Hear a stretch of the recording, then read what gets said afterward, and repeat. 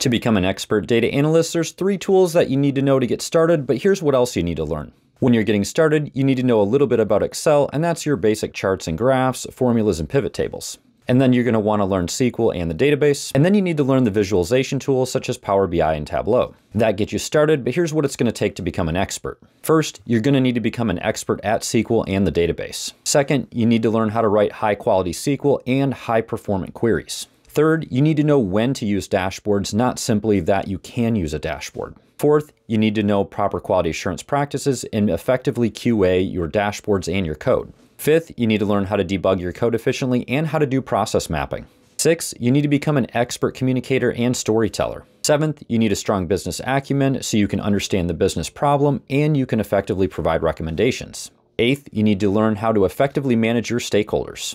And ninth, you need to become an expert at managing your tasks and prioritizing your work. When you do these things and you do them well, they'll definitely put you on the path to becoming an expert data analyst. If you're looking for more resources on these topics, check out the links in my bio.